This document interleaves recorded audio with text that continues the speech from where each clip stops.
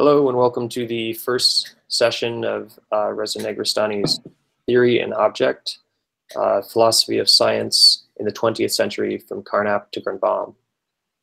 This course provides a survey of motivations, trends, and directions in the philosophy of science in the 20th century. During the 12 sessions, we shall engage with both introductory materials and in-depth issues when necessary, in addition to underlining the pertinence of philosophy of science today. We shall focus on trajectories, which specifically engage with the problem of modern philosophy from Hume and Kant to Wittgenstein and Russell. And in doing so, they also point to new problems and conceptual territories hitherto hidden or ignored by general philosophy. To this end, we'll closely examine the works of such leading figures as Carnap, Hempel, Reichenbach, Stegmuller, Putnam, and Grunbaum. Thank you for joining the class, and I will pass the mic to Reza Negrestani now. Thank you very much, Theo, for participating in this class. Those of you who know my methods and how I teach, I usually, when I say 12 sessions, we usually mean 15 sessions at least. So there will be, 3 sessions, precisely because I know for the fact that we cannot simply, even in the most constrained way, talk about philosophy of science in 12 sessions. So, we will take our time. We will. And that means that you need to ask questions whenever you feel necessary. Do not ever let me go without explaining what you think ought to be explained. Okay? So, in this sense, I would like to make this first session as simple introduction. We're not going to talk about really esoteric technical topics in philosophy of science at this point. I think at this point we should just simply talk a little bit about what actually science is. So with that regard, I would like, before I even start, so I can get a little bit of indication as how science, for you to talk about what you consider science to be. So then I can start the course by way of, the early, what you might call to be philosophers of science. I mean, the canonical philosophy of science. I understand that philosophy of science has been around for quite a while, even beyond the 20th century ambit. It has been around since at least 18th century. But the thing is that the formulation, the accurate formulation of what philosophy of science is and what it does wasn't really proposed until the 20th century. I think Popper, and I know that probably a lot of you who know Popper think that Popper is an asshole, but I assure you not. Popper is quite a fundamental thinker. Yes, and biased claims. So are scientists. We are just people. And so for that, I beg you to suspend your disbelief or your belief or your prior prejudices when it comes to figures who, in continental philosophy, if you are coming from continental philosophy, have been introduced as what you might call to be a rigid kind of philosophers. Popper is usually along with Wittgenstein and so on and so forth, have been introduced in continental philosophy circles as extremely rigid people. But I assure you that this is not really the case. This is not the whole of the story. These people actually thought quite coherently about both the vocation of philosophy and the vocation of science. So, with that said, let's start whoever wants to talk first, tell me what you think science is ultimately.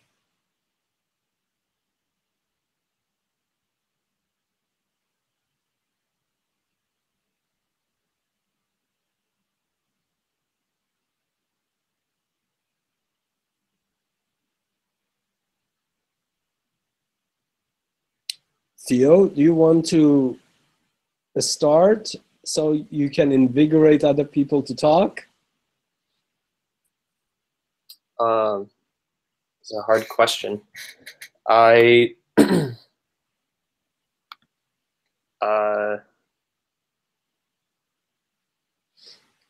think that maybe I think about it more in a negative way, that science is a way of testing and putting forth hypotheses and testing them, rather than thinking of it as a sort of positive established set of things that we concretely know.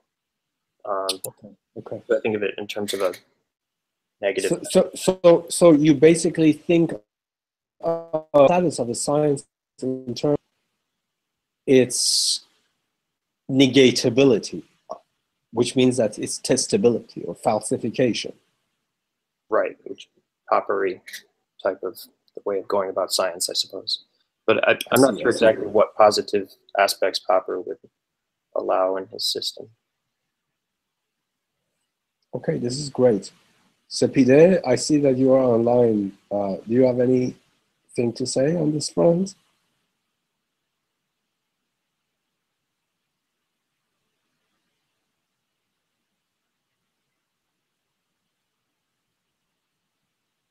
Any other person? Jeff? Yeah, I'll go. Sure. Well, I guess how I would think of science is like the attempt to think the world in the most invariant way possible. So without the relativity of whatever perspectives we come to it with as like the real things that we are, as the objects we are. So Excellent. whether it's like we're cultural objects or a certain kind of animal, science is a way of like thinking what's invariant in the world, regardless of this initial. Adam, may I challenge you at this point? And this is not by any means what you might call to be a challenge. It's just simply a question that will inform how we will move forward. What do you mean by invariant? I would like you to explicitate the idea of the invariant. Okay. So I guess an invariant feature of something would be something that's preserved across differences and changes. So excellent. In mathematics, I guess you could think a certain structure and then determine what's invariant about that structure, given the possibility of also shifting that structure. So I guess like invariance is one with change and variance at the same time. So there's no invariance, just variance. Yes. Excellent. Jeff, do you have any comment on this?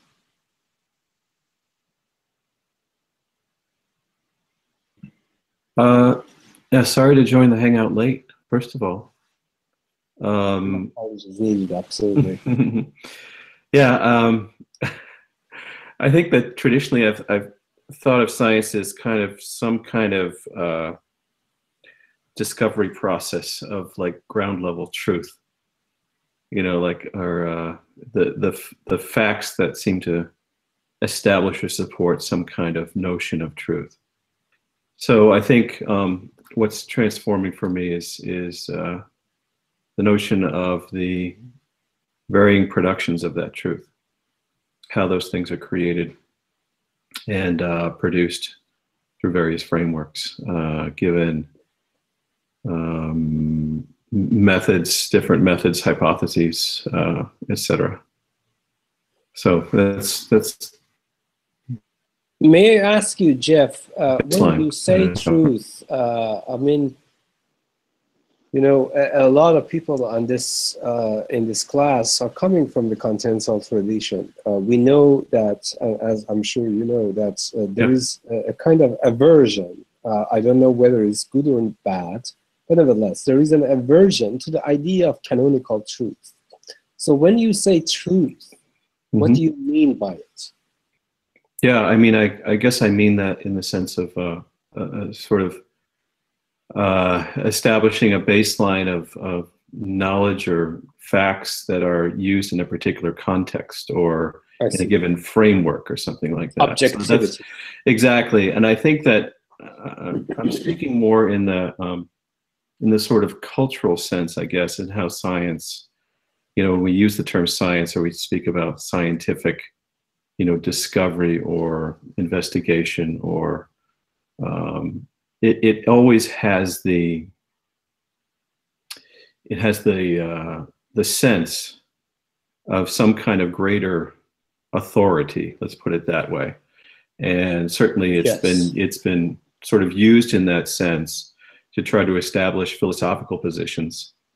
You know, I'm thinking of the Churchlands, for example, who, you know, that are, you know, gain their authority from its sort of, you know, its cultural meanings. Yes. This is just, I'm probably stepping flash forwarding too much, but nevertheless, for this occasion, do you really think that, and this is just out of curiosity, it's not a challenge by any means, do you think that science and philosophy, when it comes, when we are comparing them, philosophy can be subordinated to science or not? And if yes, in what context? You're asking me personally? Yes. Yeah, no, I would say no. Okay. Okay. Yeah. Okay. Yeah. Excellent. Excellent. Any more? Please feel free. I mean, don't be coy. This is just a very casual class. There is no going to be question and answer. There is no reprimand. Just say what you think. Maybe. I think JS's mic is working if he wants to. Sure, any person. Maybe Hello? also our physicists can talk about something. I can say something. Absolutely.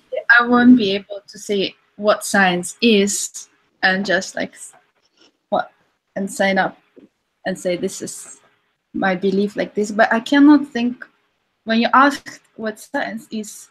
For me, science is first of all a specific kind of practice, and so I have this pragmatic view on what science is, but then I cannot also actually say that there is a science. For me, there are many different sciences which are connected to different practices, and then of course each science has its own rules and its own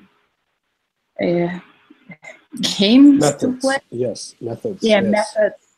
And then of course people were invoking notions of invariance and hypotheses and theories.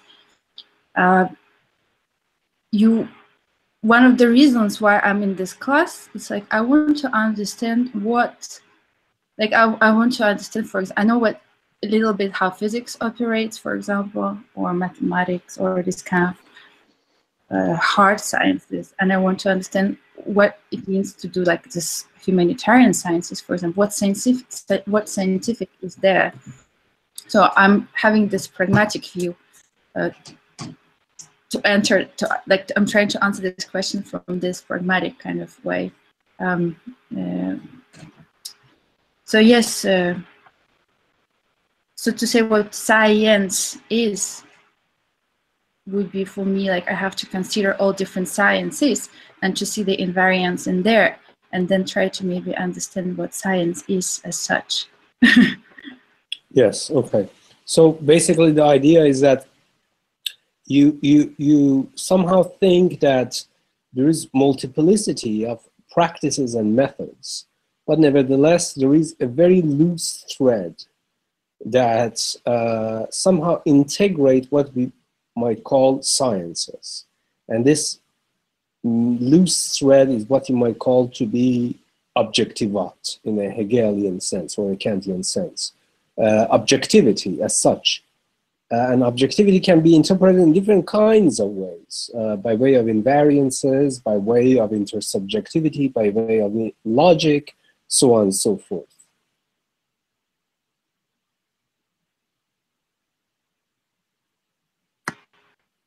Perhaps I'm not familiar with Hegel's notion of objectivat. Objectivat is simply what you might call to be, you see, since the beginning of the critical philosophy, we have at least two notions of objectivity. One is called a Gegenstand, which is of the sensible object. Namely, our senses allow us to somehow gain traction on the causal fabric of the universe by way of our judgments. But these judgments are about sensible things, sensible entities, sensible objects, like this table over there. And then, of course, this table over there might not be actually ultimately the object of our senses, but nevertheless, our senses allow us to gain traction upon it. So we can talk about this table not just in terms of its color and shape, which is manifest, but also in terms of quantum fields, something like that. But then there is something also in Kant, so as Hegel, is called objectivat. Objectivat is what you might call to be objectivity of thought. That's the kind of invariances that we project onto the universe so as we can distinguish different features and properties of absolute processes is not coming to us naturally. It's something that we develop. We develop out of our own logic and theorizing and labor of theorization. And that's what objectivat is. Objectivat is simply what you might call to be not the object of sensibility as such, but the object of thinking in the broadest possible sense. And by thinking in the broadest possible sense, I mean the labor of theorization, the labor of distinguishing different kinds of structures in the universe, with the understanding that, as Sellars said once, we never know if universe actually has a structure. Because if we were in this position that we could say that the universe actually has an inherent structure, then that would be something what he calls the myth of the given.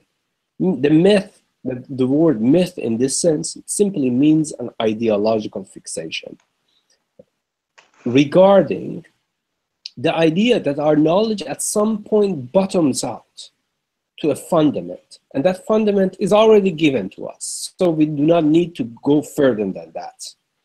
Basically, the sense datum, how we observe things, is simply enough for us to arrive at the Sellars challenges this idea as a dubious ideology, in the sense that our knowledge is never fundamental. Our knowledge is never predicated on an ultimate foundation, which you might call to be the datum, the degree zero datum, sense datum, or so on and so forth. He says that simply the idea is that we need to understand knowledge as a labor of theorization, in which our sense datum are being cut up. They are not subordinated to sense datum. Sense datum are, in fact, are being cut up in the labor of theorization, computational modeling, logical modeling, mathematical modeling, so on and so forth.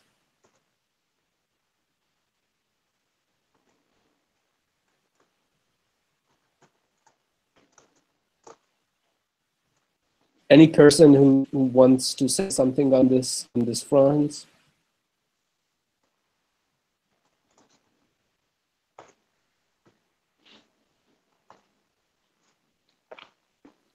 I always thought of science as a practice which creates objects. My apologies. Create what? Objects. Create objects. Okay. Yes, creates what is called nature, and something, Yes, okay. some kinds of objects which can be used independently of and studied independently of, or even against specific cultures. Yes, So, yes. That's a very, very, very good definition. And that also lead us to say that even objects, as what you might call to be Kantian sensible objects, the Gegenstand, are not given in advance. They are being constituted by our cognitive, theoretical, structural resources. But there is something in this very process that prohibit us to understand the labor of science as if it was simply a byproduct of solipsistic idealism, as if whatever we think about the universe should happen in the universe. No. The thing is that science postulates using our resources, and these resources are fundamentally modifiable and revisable. You see, the whole point, as we will talk about, there is no such a thing science if it was not a revisable endeavor, if its standards could not be modified at a later time. The thing is that we constitute objects, and these objects actually are postulates of our own thoughts in relation with an external reality, of which we have no a priori. But nevertheless, once through the course of science,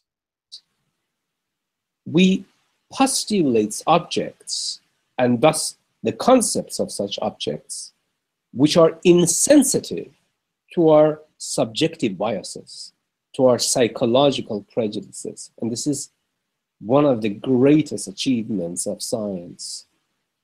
This enthralling, unyoking thinking from psychologism, from the psychology of subject, from human biases, no matter what they are.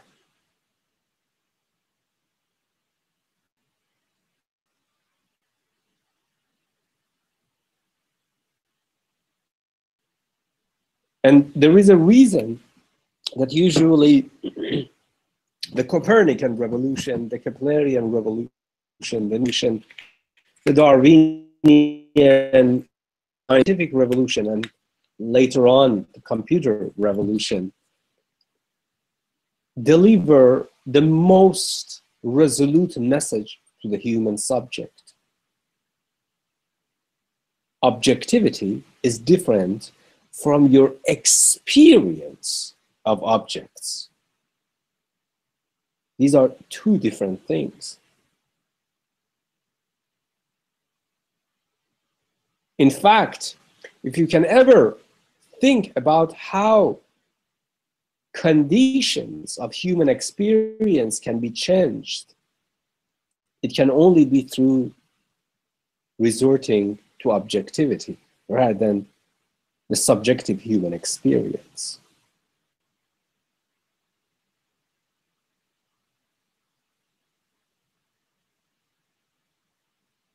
Questions? Heckling, whatever you want.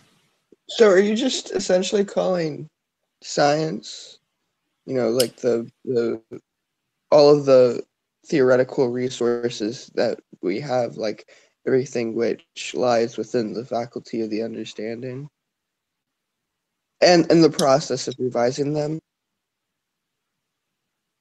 I wouldn't say that science is essentially a subset of understanding. In the case, science is twofold. What you might call to be the constitution of the scientific enterprise, and what you might call to be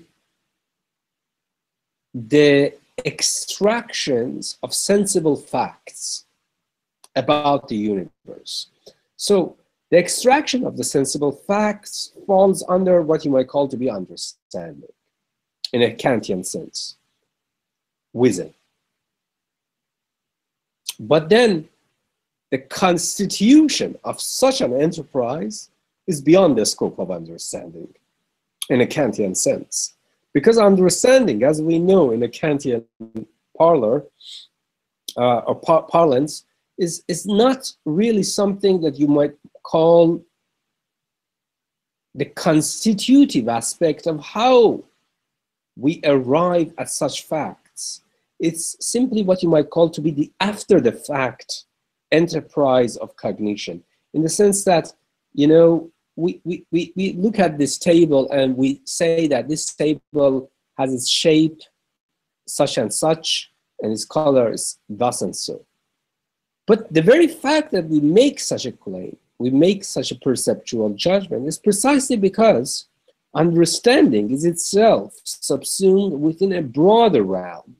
And that's what you might call to be the realm of reason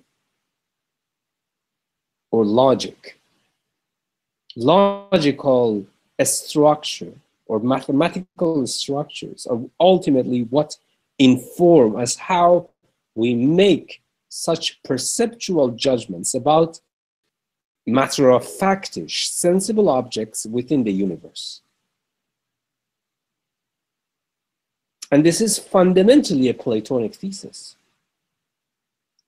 Mathematicals or analytical idealities are ultimately what give us the resources to structure our sensations, which we derive from an external reality. So science is logic? Yes and no, precisely because when we are talking about science of logic, if you mean a Hegelian science of logic, I think that it's a little bit too bloated with its own metaphysical assumptions. But I would like to say that it's what you might call to be logics in a plural sense. The idea that the structure is a dimension of mind and not reality. If we ever mistake these two, then we fall victim for what Sellars called the myth of the given. So what is the myth of the given? Sellars has this very famous example. He says that reality, whatever you might be, you know, we do not know what it is really, unless we actually structure it. We don't know. Reality is not a molten block of wax in which a structure can be imprinted. No. The connection between mind and its structuring faculties and reality is far from obvious. You see, the structure of reality is never given. If you think it is given, then you are not in the business of science. You are in the business of mysticism, where you have already concluded that there is such and such a structures or fundamental features of reality.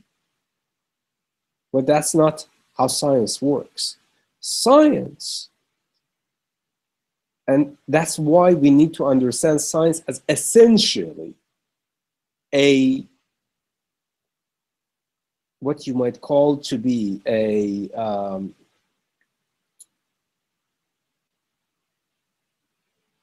critical progression over Kant's transcendental thesis. So what is Kant's transcendental thesis? You see, before Kant's critical turn in philosophy, the dichotomy between reality and mind was so easy. such as Descartes.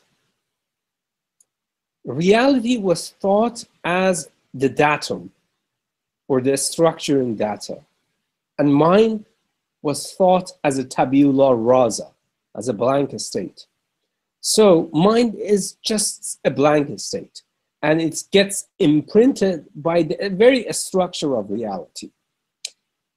However, after Kant's critical turn, this was simply garbaged. It was trashed once and for all. Mind is no longer blank state. Mind is in fact the data, the structuring data, and reality is a blank slate. There is no such a thing as a reality without the labor of a structuration, without the labor by which we can postulate that which is intelligible and that which is structured. So could we say then that the reality in itself is pure multiplicity in the way that the Jew would say? Because it seems like what you're saying is that yes, I wouldn't call it multiplicity, Adam. You see, I tend to go with Plato on this front, even though I know that Badiou is fundamentally Platonist, but I do not want to go to this route that I would say is not Platonist enough. Okay, so what is exactly the thesis of Plato? And the thing is that Plato thinks that even multiplicity is an index of a structure, and hence not of reality, but of mind. Because a structure is the dimension of mind and mind alone. If we postulate that multiplicity was a necessary feature of reality, then we would have actually attributed a minimum level of a structure, which scholars would call a myth of the given, as if it is fundamental. Plato, on the other hand, thinks about multiplicity and the structuring unity in terms of, in his later works, as the what you might call to be interaction between the infinite dyad and the one. The infinite dyad is what you might call to be the material reality. We do not know what it is. It is yet to be determined. And the one is the force of determination, or a structuring mind. And even multiplicity, Plato would like to argue, is not an essential feature of reality, but it is something that is projected onto reality by the structures of mind, namely science.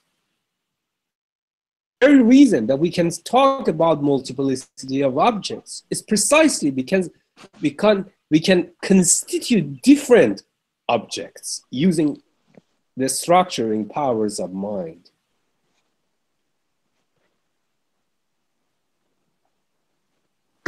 I have a question. Absolutely. These things that you said, I'd like you to maybe elaborate a little bit on this. Absolutely. Relationship of structure and mind. You say structure is a feature of mind. But what kind of feature is this?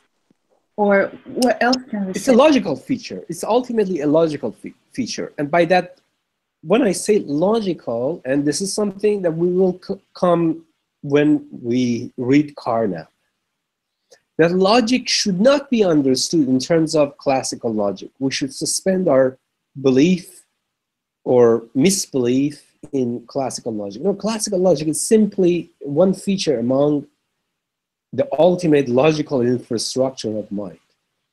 A structure is a logical feature. It's something that we project onto reality.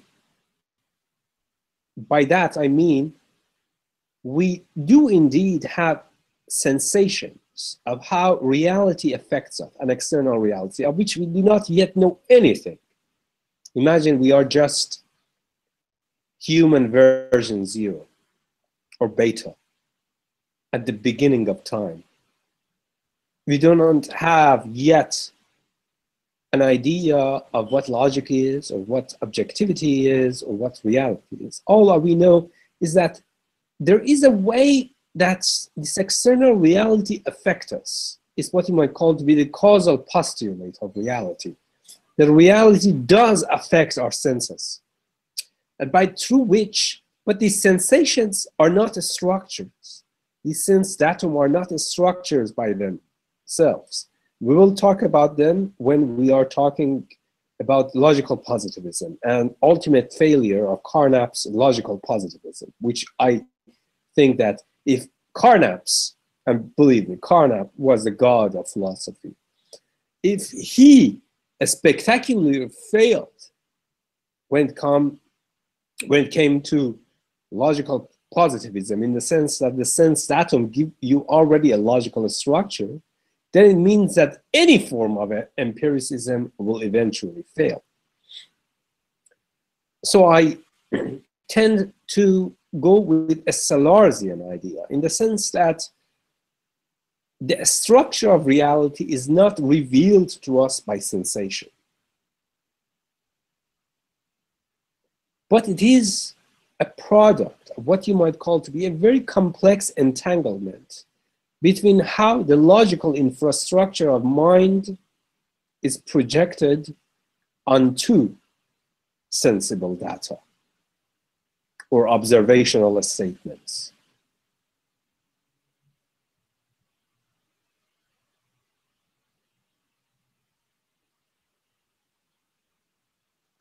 You mentioned how science is twofold.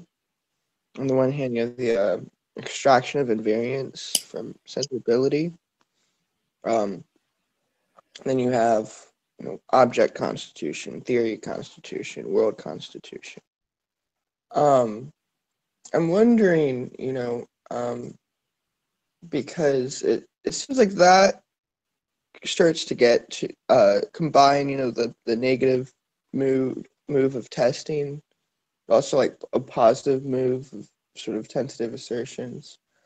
And what I'm wondering is, what do you think the difference would be between the constitution of scientific knowledge and the constitution of scientific practice and more like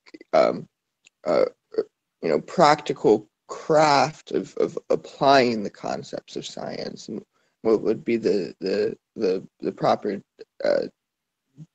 distinguishing of the two? Yes, but you see, Christian, things are never black and white in any field. I mean, that's just a given. The thing given is, as we will, and that's really a mission of this whole course, to show that science is not like philosophy, is not a clear-cut position.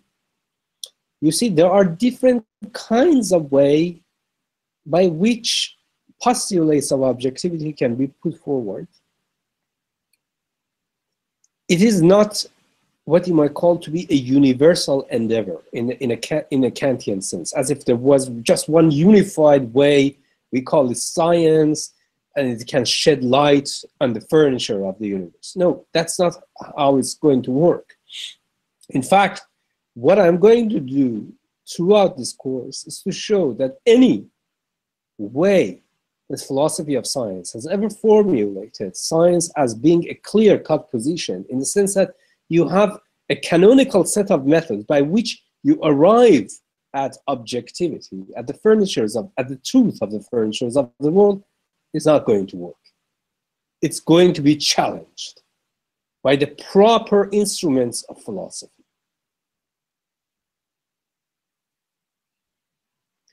And what I would like to mention this, before we're having the break, is that science is essentially a pluralistic endeavor. For it to be pluralistic doesn't mean that it is relativist. We are going to shed light on this idea of pluralism versus relativism. Not relativistic. but nevertheless, it is pluralistic. I was just wondering if you're seeing a deep relationship between mind and what science is, and if there is a deep relationship between what mind is and what science is. To be honest with you, Theo, this is something that is still I'm trying to grapple with. But all I can tell you at this point, and this is susceptible to further revision at some point, is that I think that science is what you might call to be refinement of methods of objectivity. I genuinely believe that Thomas Kuhn was right. There is such a thing as a paradigm of science. Not precisely in the sense that he tried to canonize the paradigms of science or the scientific method, but nevertheless, it's what you might call to be most optimal philosophy par excellence, in the sense that philosophers ultimately arrive at a community of a set of optimal methods and optimal investigation with regard to the empirical data and the criterion of testability of our own postulates of thoughts.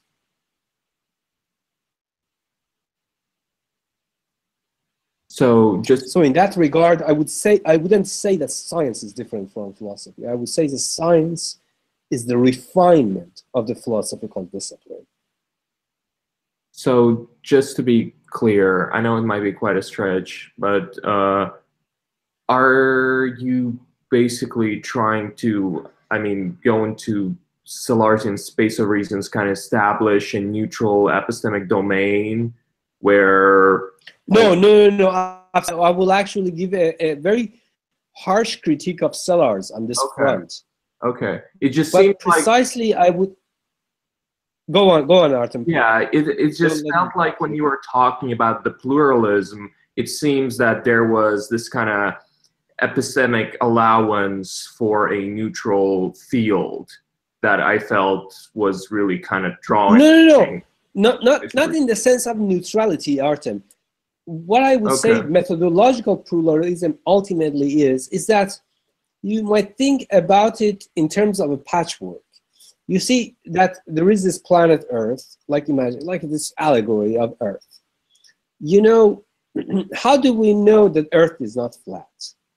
Well, it's precisely because of the kind of photographic images that we can provide ourselves by way of traversing in low orbit this planet. These photographs, each of them give only a sector of reality, of what you might call to be objectivity. But the thing is that once we integrate, once we show these little photographs of the Earth taken at the low orbit, we would say that Earth is a round object. So that's how I imagine pluralism. It's what you might call to be different individual photographs or propositions about different sectors of reality that ought to be integrated according to the scientific method. And this scientific method is scientific only insofar as the method is very explicit. It can be challenged, unlike the philosophy, which are implicit. Oh, so you're a much more of a Peircean in that sense, then. I would say so. I would say so. I would say so. Yes. Okay. Shall we have a break and then reconvene in 5 minutes? Sounds Yeah, good. sure, absolutely. All right. See everyone in 5. Go take your cigarettes. Adio for now. I haven't eaten yet. Cigarettes are important.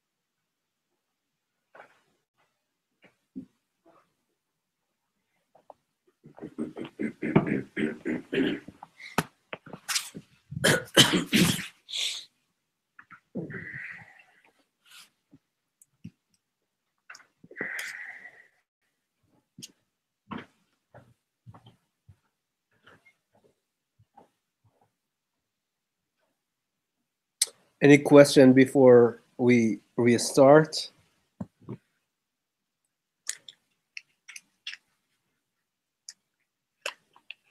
Artem? I'm exhausted from the conference. I don't have any questions.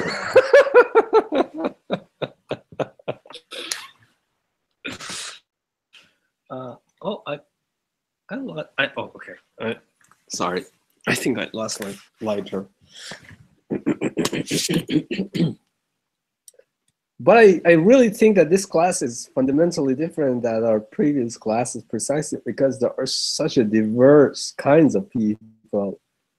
That's the best. I mean, if a class doesn't have challenge and different voices and opinions, it's not a really good class. If you don't have heckling, it's not a good class.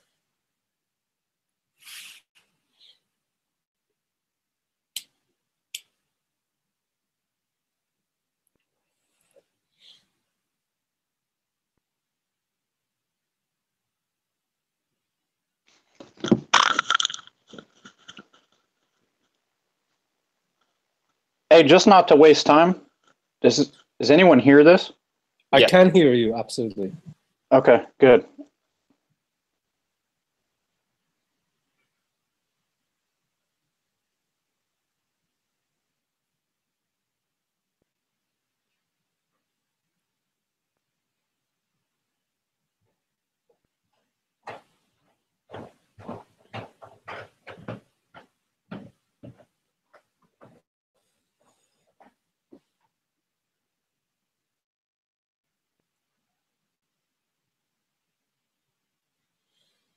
Shall we start, Theo?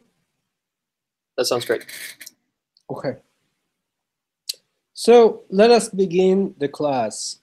We are going, this session, as I said, is going to be mere introduction, and don't worry, we will extend the length of our class as far as, we need. I will add, sessions at the end if you haven't, gone through the stuff that we were supposed to read and think about. So let us start our session in earnest with a Popperian question. What is the difference between science and non-science? Or let me be more explicit. What is the difference between science, pseudoscience, or junk science? Who can start to talk about this before I start talking about this topic?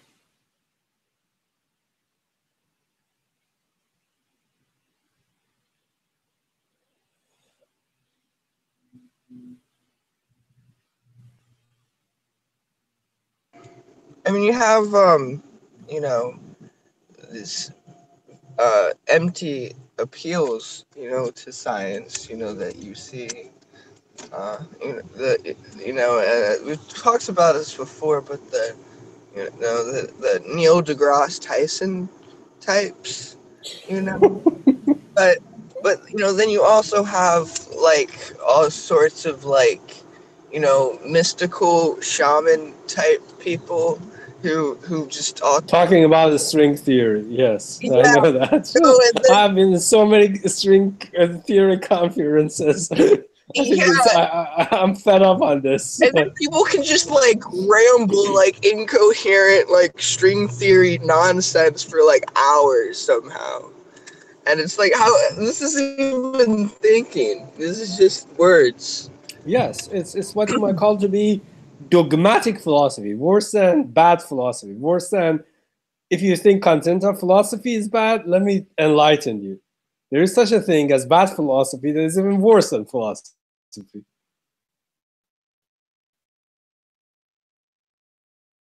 bad science is something that is actually quite dangerous. You see, no one really today, unfortunately, because of the this whole idea of the capitalist liberalism and the kind of infrastructure of thinking that has already been put there by capitalist system, people already have given up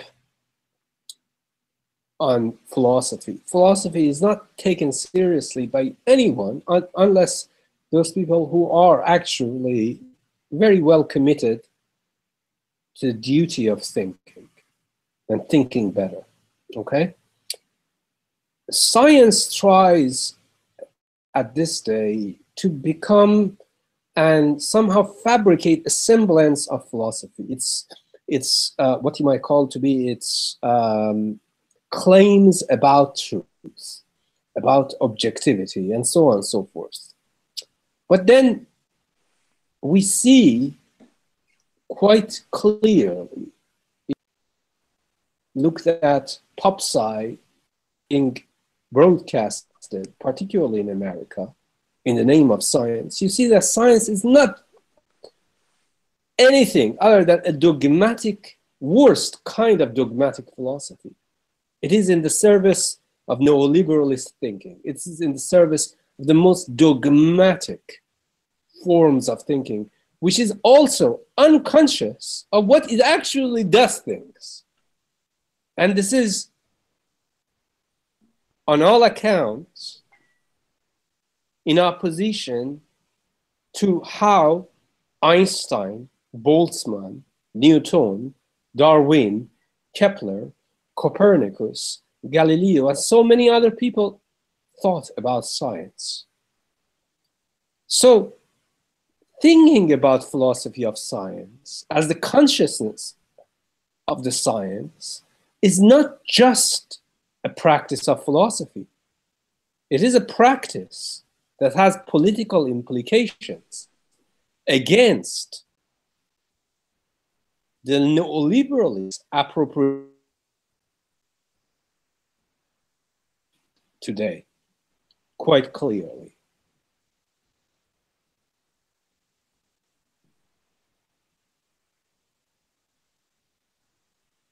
Thoughts, questions, before I move onward? I'm just. Sorry. Okay. Oh, I was just going to say something about Einstein. So, like, there's this idea, I guess there's a discussion lately about Einstein versus Poincaré, and how there was sort of like a concerted effort, like almost like the philosophers were used as PR or advertising to support an Einsteinian notion of time as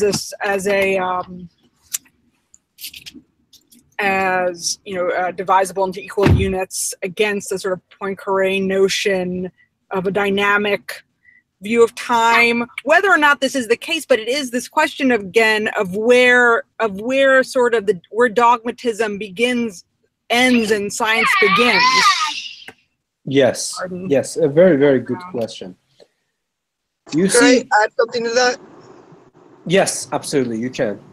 Because this is very true, and if you look at the sciences, and look at real science and real logics, they frequently do have this sort of like certain like implicit like philosophical narratives, which could or could not be caught up in certain biases.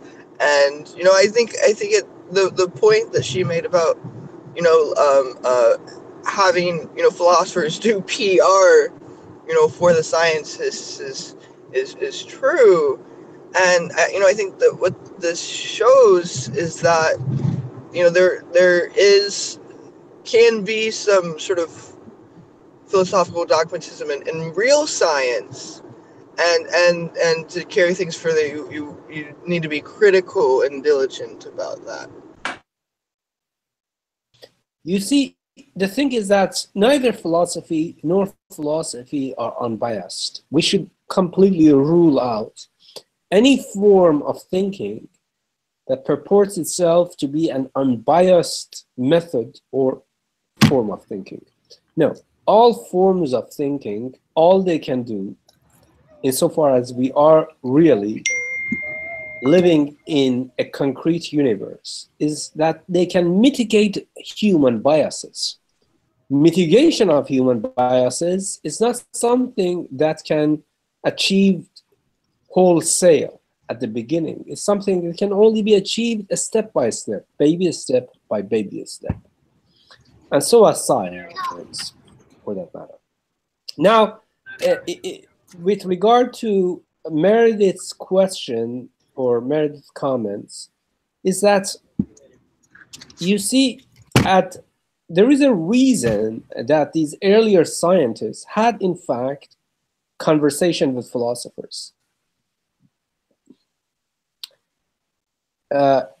You see, Poincaré had conversation with Husserl. He had conversation with Oskar Becker, who was a student of Husserl and was also a great philosopher of mathematics. Both had conversations with the philosophers of his time. In fact, Boltzmann went to philosophy school. He educated in philosophy. He, however, thought that the way that philosophers taught activity and the furniture of the real universe are not adequate. He was essentially what you might call to be disappointed by the philosopher's way of thinking about the world. Insofar as he thought that at that time, and yes, if you really think about it today, particularly within the context of philosophy, it also holds. He thought that philosophers' way of thinking about the world is fundamentally entangled with their subjective experience. But for Boltzmann, science was not an appendage of human subjective experience. Subjective experience can only give you a tiny aperture, a tiny access into the structure of the world. But if we are going to postulate what the structure of the world is, the universe is, and the idea that reality is in excess of the subject, then we should really understand how we can, step by step, critically move away from our subjective experiential biases. So yes, I think at the beginning, philosophers and scientists had a fundamentally fruitful conversation about all these matters, about the idea what objectivity is, so on and so forth, but also about the most important aspect. And what is that? It's the idea that what you might call to be what does science does? What does in fact science does? Today, we know that many theorists believe in that science, philosophy of science is extinguished or is passé, is antiquated, precisely because philosophy of science it doesn't really give us any insight into the practice of science in laboratories and so on and so forth. They think that the practice of science is what is really important, but no, it is not. Boltzmann, Einstein, Kepler, Newton all believed in the idea of science whose importance is predicated upon the fact of not its practice, but its explanatory powers. How many scientists today, would you tell me, can tell us about the explanation of the kind of mechanisms that undergird the kind of phenomenon they describe. They are no longer interested in understanding what explanation is or what the phenomenon under study is being explained by the explainants of the phenomenon. All they're interested in is that to make science work properly. As if doing the most optimal way of doing things. Just because science works doesn't, that's just a dogmatic philosophy. That's just a dogmatic philosophy.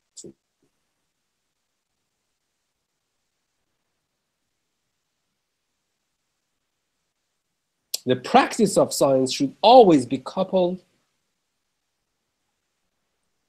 with ambition to explain things, to find the best explainants for the explanandum phenomenon which you are studying. Can I ask a derivative question? You can, absolutely, absolutely. Yeah, it's just when we're talking about science versus pseudoscience, I kind of think that emerged in my head is also what we consider like properly science, because, and here I'm mostly thinking about like mathematics, because when you, for example, read Peirce's works or just, you know, look at the history of mathematics, you get that, well, mathematician didn't really do that much. Some people gave them data and he just practiced it. And that's the Peircean idea of this kind of pragmatism of mathematics. And it seems that it can be even argued that like mathematics properly became a science only kind of after Newton, only after calculus is invented, that kind of bounded geometry with everything. And so, and even contemporary... Earlier, maybe after Galileo, I think after Galileo, it became a science. Yes. But like even right now, when we talk about in academia, for example, in STEM, well, first in sciences, but math is removed from the sciences. And it seems like, yes, mathematics has been kind of removed specifically because it didn't have the explanatory power. That is, we have those kind of algebraic structures, but I mean, who can tell you like that how to apply linear algebra other than to solve like, or finite calculus? But it seems that it did gather some sort of an explanatory power, but I wanted to ask you what's kind of your opinion on those disciplines that seem to provide tools, but kind of maybe no straightforward applications, because it seems that would a bit remove it from sciences.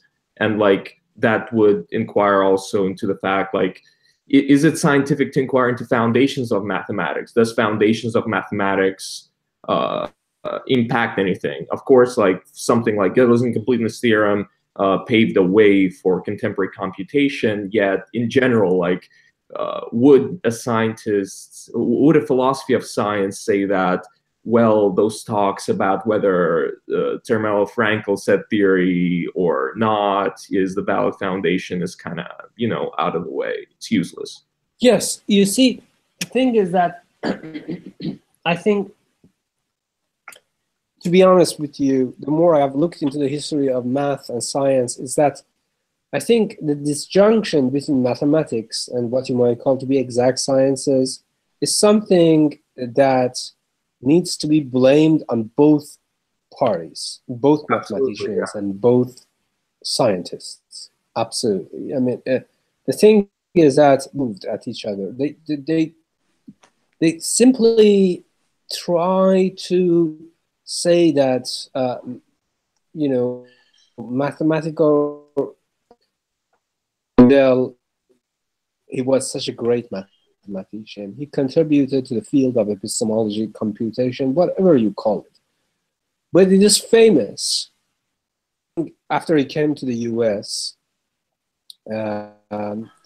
he was chasing Einstein in the corridors of Princeton telling him every morning that I have this recipe for a time machine, which I have postulated through my mathematical discipline. He really thought that mathematics is real, like almost Pythagoreans. That basically whatever is postulated in the field of mathematics has a counterpart in sensible reality. He was a To the point that Einstein was said that I do not fucking want to see the face of this guy one more time. I'm just sick of this person. He was really like sick of Gödel chasing him and trying to sell him the stuff. The thing is that, you see, this all comes to the idea that what is the status of mathematics with regard to sciences? I think philosophy of mathematics has shed light onto it, but not sufficient, precisely because this is not something that you might call to be a clear-cut position over which we have already a fundamental knowledge. No, I would say that the minimum thing that we can go on for is like a Platonic position. And by the way, you know, Plato usually in canonical interpretation, he is thought as a Pythagorean in the sense that he thinks that mathematicals are real. Namely, for every mathematical structure, there is a counterpart in the sensible reality. But no, this is absolutely not what Plato ever said. Plato never said such a thing, and I would, you know, challenge any person who would say that Plato said something like that. No, all Plato says is that mathematics is important precisely because of its epistemological import.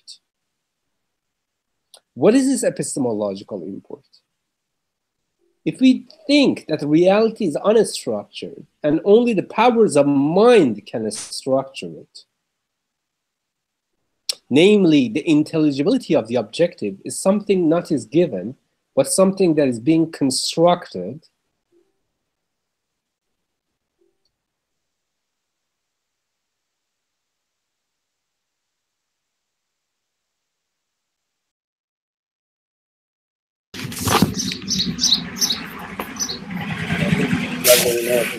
for us to think mathematics can structure reality.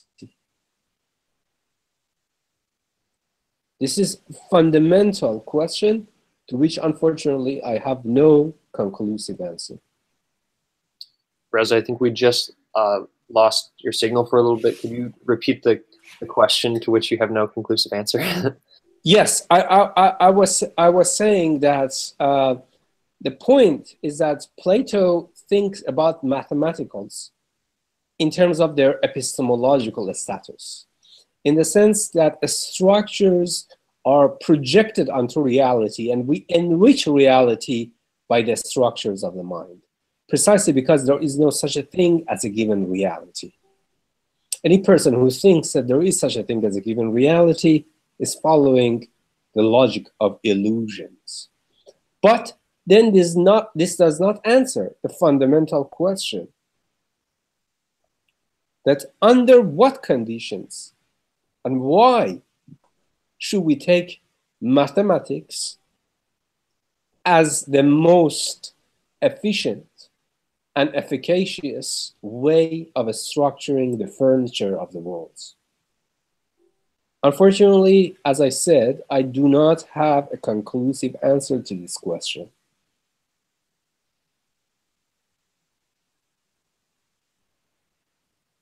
The correspondence between mathematics and physical reality is far from obvious. Any person who would say that they have thought about it is going to gerrymander the conclusions.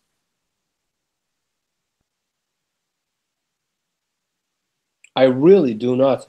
I mean, you have been in my math class, you have been in my Plato and Kant class. I really don't think that at this point we can conclusively answer this question, unfortunately. It's part of what you might call to be the consciousness of science of objectivity. And it is to the extent that it is a fundamental aspect of how we do physics, how we do engineering, so on and so forth. Yes, it is extremely important. And I am so sorry that I don't have any answer. I am just a philosopher.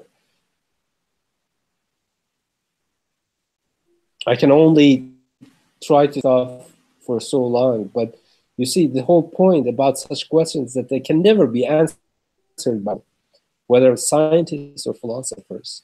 They require coordinated research by a community of people.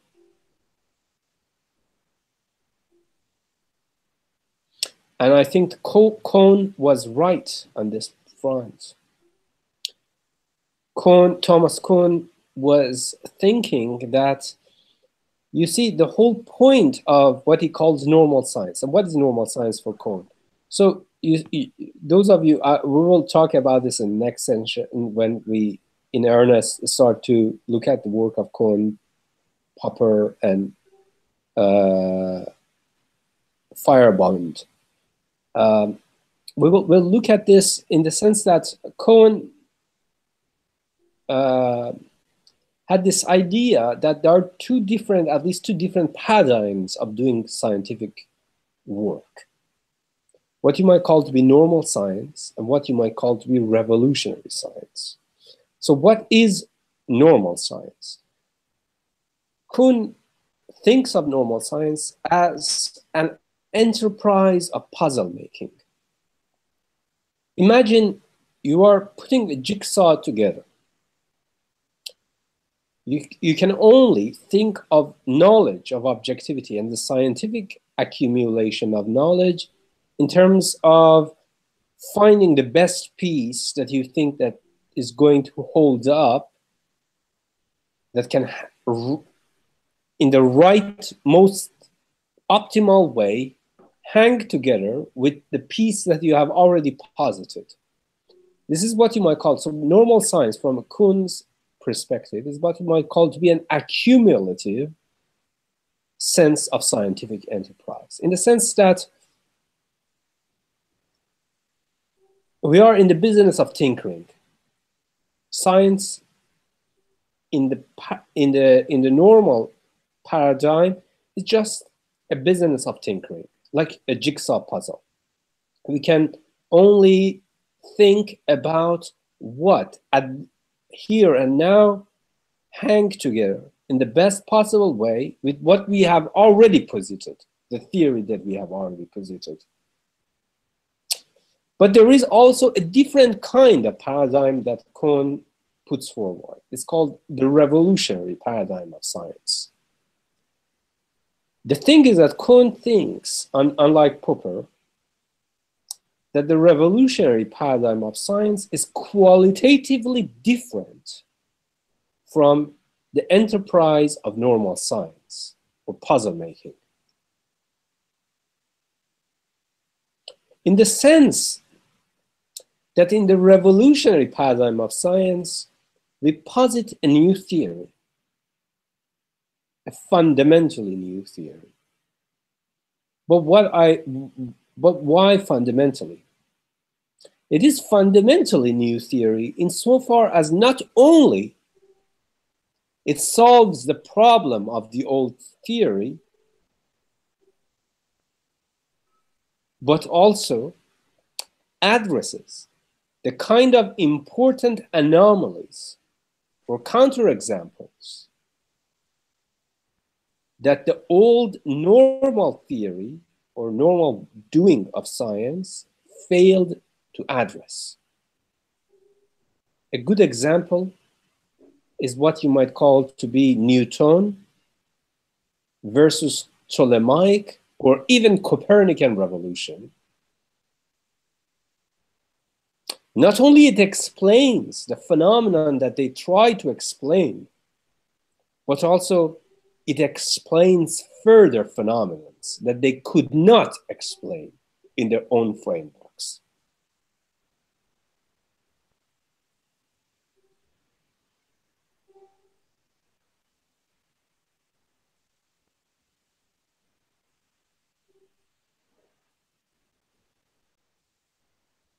questions, challenges? Mind if you throw a bottle at me at this point? I have a question. Absolutely. Just, I would like you to go a little bit back to what you were saying when you were discussing what possibly proper science is or not. And you were talking about explanatory. I don't remember how you formulated it. Did you say explanatory function of science? Yes. And you were saying, so this is not my question. My question is like, you were saying that the bad part today about scientists is that they don't know, or they don't want to know, or they don't care about what explanation is. Yes. Yes. And somehow you also mentioned some words about politics, but then my connection was not really good. So I actually missed that part. Sure. Yes. I would just want to say that within scientific discipline, practically, I don't see why you need to know what your explanation is if you're proposing a new theory, or you already have a theory that explains new or old phenomena. Okay. So what does it add to science? Yes. So it can become Fantastic question. Superb question. Really fantastic question. Okay, let me make this an by way of example. First of all, let me just go a little bit, if you lost the connection, and talk a little bit about labor of explanation, in the sense that, you see, science tries to study target systems, namely phenomenon under study. And of course, the phenomenon under study is not something that what you might call to be a real phenomenon. It's something that is structured by the powers of mind, by logic, by the labor of modeling, so on and so forth. First of all, let me make sure to tell you, and I have seen this put forward on so many occasions by so many philosophers, that data trumps rationalism. This is just bullshit. This is really a bullshit. First of all, there is no such a thing as pure or raw data. Every data in science, or even in engineering, is going to be mined, is going to be organized, is going to be framed by models. Models are theoretical entities, ultimately. So you might say that there is no such a thing as a pure or raw empirical data. All of our data in science, in engineering, in whatever thing that you think, and no matter what kind of data we are talking about, is always going to be a product of models. That's actually scary. What it does mean implicitly, to the extent models can be distorted, our data can also be distorted. Our data about reality can be distorted. But so what? This is where science shines forth.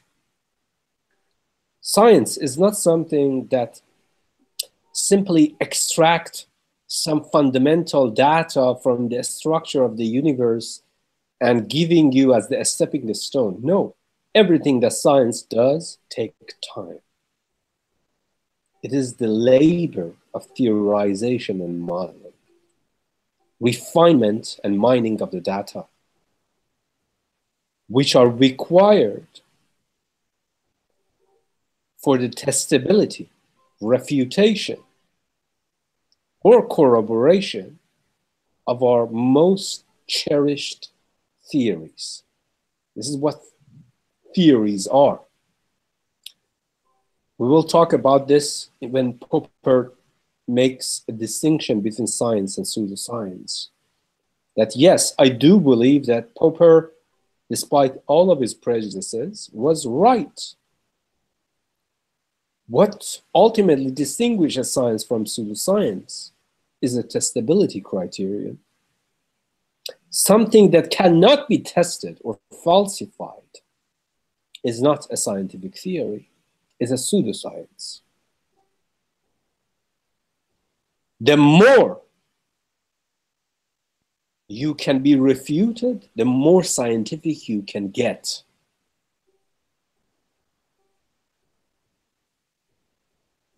So this was the first thing.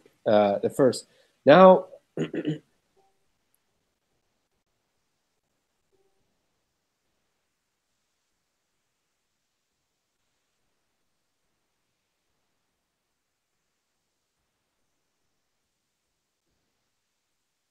repeat this.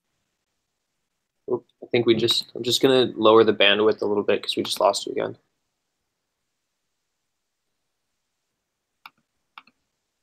Can you hear me now, Reza? I can hear you. I can hear you. I was asking Svetlana that if she can pose the second part of her question. I vaguely remember it, but I think I just went too off tangents. I don't know which part now I have to say first. I think the part that you were talking about science and practice and whether they need to know about explanation or Right. not. So my question was, it's very simple question. You said, so first I say that science, at least today, they don't know what explanation is. They're just happy with if they have an explanation. And you say that that could be a feature of bad science, or at least this is how I understand you saying. And it could be better or good if scientists knew what explanation is, Yes, or what it yes. means to have an explanation, basically being a bit more philosophical. Thank you so much. I'm so sorry. I really, like, sometimes I forget quite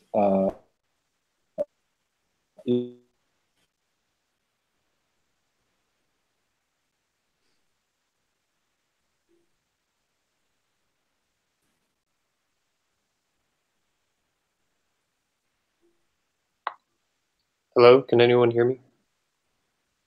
I can hear you. Can you hear me, all of you?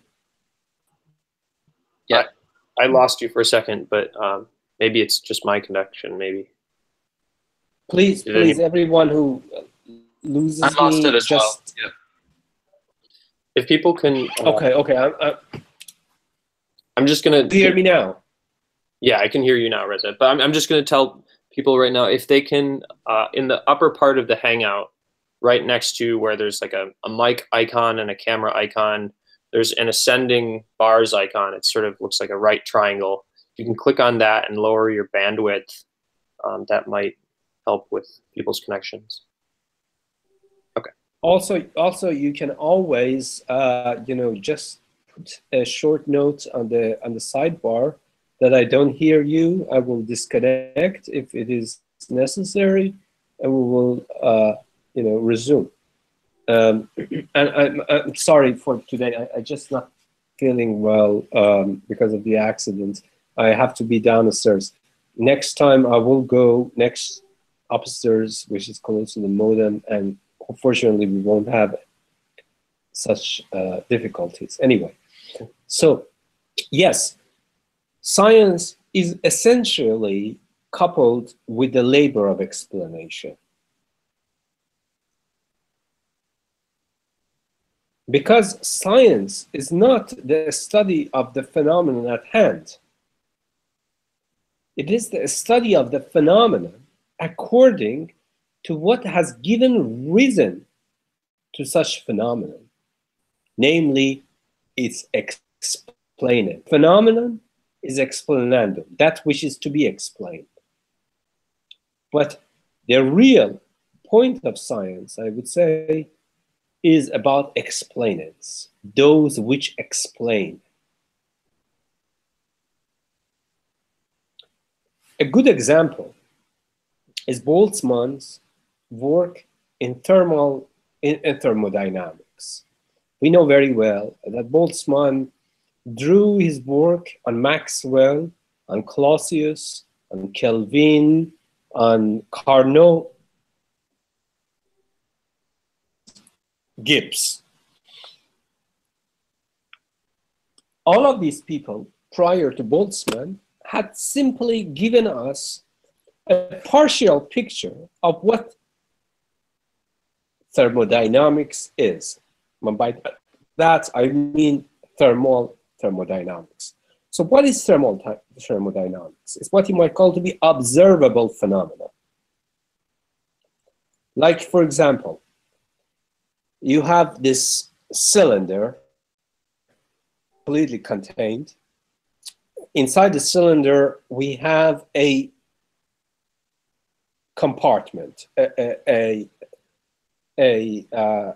plate inside which there is implemented a trapdoor. So imagine, and this is what really observable or thermodynamics is. So imagine about the second law of thermodynamics, entropy. So in the first compartment, inside the cylinder, we have a volume of gas, okay? And let's say that this gas is somehow colored, so we can observe it by naked eye. This is what you might call to be equilibrium position.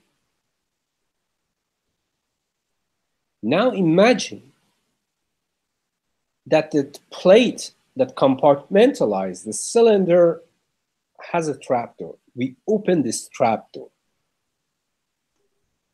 The gas starts to creep into the second compartment. This is what you call a scenario far from equilibrium.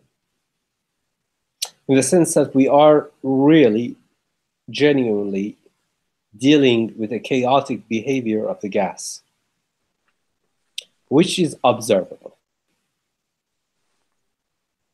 Precisely because we are talking at this point about thermodynamics, namely observable thermodynamical behaviors of a gas. Now, as we lift this trapdoor, the gas creeps into the second compartment. The process of filling the second compartment is what you might call to be far from equilibrium behaviors. But this chaotic behavior strives toward equilibrium behavior in the sense that gas ultimately fills the entire cylinder in a homogeneous manner. Okay? This is what you might call to be equilibrium, the second equilibrial stage. The first equilibrial stage was in the first compartment. Then we opened the trapdoor far from equilibrium. Then after a passage of the gas fills the air uniformly. This is what you might call to be equilibrium at the second stage. This is a thermal entropy.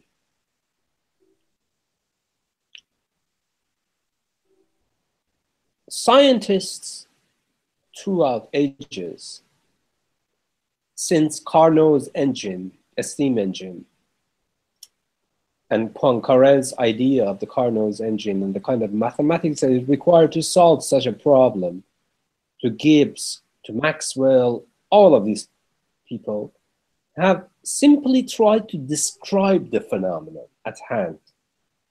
That what is actually happening. But no one ever really thought about what are the parameters and the constraints that are behind such a phenomenon. These are what you might call planetary components or explainants of the said phenomenon. The explainants, the part of the explainants, and that's where the science comes through, is that the explainants are not always within the field of our experience, our observable domain. Yes, we see the colored gas moving in such and such direction, having such and such a status at such and such time. But imagine if we go to a different scale, where we are dealing with atoms, particles, endowed with momentum, velocity, collision course, and energy points. At this point, we are no longer seeing this phenomenon in the way that we saw it in our thermal observable example. So this is exactly what Boltzmann does. He tries to explain why is that this phenomenon is being observed in such and such way that gases always move toward equilibrium. That there are such a thing as observable irreversible processes.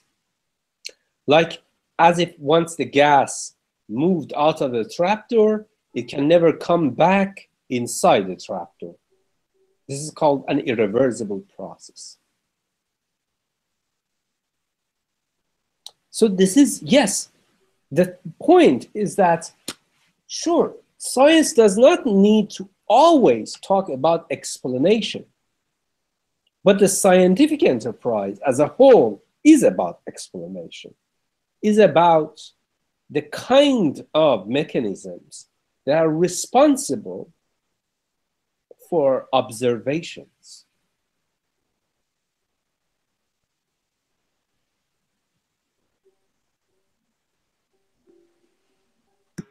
Reza, Absolutely. I don't think I made myself clear. I was asking about, I agree that you have to try to find an explanation. Yes. But I understood you saying that it would also important to know what it means for a physicist, for example, to know what explanation is. Not the content of explanation, but rather the metaphysical, I don't want to use this word, but metaphysical explanation of what explanation is and what it means to have an explanation. I see. I thought that you're making this point that that physics or sciences are in poor state if they don't try to understand what they're doing. Is it? Am I making myself clear? Yes. Okay, yes. You see, when I said that science, at least in the contemporary times, doesn't know what it does, it's precisely because what I simply meant, and perhaps I went too far, and I am so sorry if I went too far. I simply meant that the emphasis of science today is just simply about the scientific method or the scientific practice, which is of the laboratory, right? What I meant is that the what you might call to be the global vision of science is not just about practice and method. It's also about explaining the phenomena at hand. So by that, I do not mean that science should just simply becomes like Boltzmannian or Einsteinian or Newtonian kind of science that tries to always dig deeper and deeper. What I meant is that overconfidence in the scientific method can backfire. That's all I meant. Can backfire in what? We do not even know whether our methods are optimal or not unless we test them against new explanatory phenomena. That's all I meant.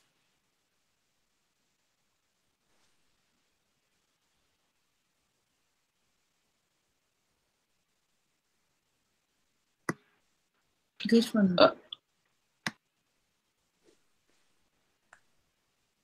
I'm a little bit unclear on what an explanation would be, or what even a scientific explanation is. I mean, it seems like something we take for granted. So like if I'm boiling some water, I put it over my stove, it starts to boil. We could give a scientific explanation. We could say, you know, what's the boiling, or it's due to the molecules in the water. But is this ever an explanation and not itself just a description, just a description of another kind? Well, so to talk about the microscopic happenings. Adam, I think you are right on this point. You see, I mean, first of all, you need to know that in the canonical philosophy of science, usually explanation and descriptions are being distinguished from one another. However, as you said, there is a point at which the distinction between explanation and description fundamentally blurs. But at which point?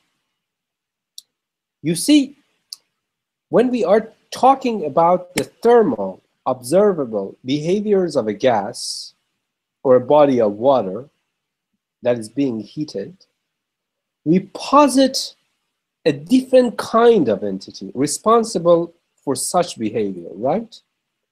So we essentially describe such behaviors. We describe such molecular behaviors in terms of, for example, like Boltzmann, in terms of the statistical physics, namely the velocity, momentum, and energy of colliding particles in Brownian motion. So yes, this is a description, but it is not just any kind of description. It is a description that can shed light to the kind of phenomenon that we are describing. And that's only description in that sense. And yes, from that perspective, what you might call to be the fundamental division between description and explanation is blurred. It's just simply that we have posited new kind of class of entities, properties, and features of the system which explain the upper level, more observable behaviors of the system.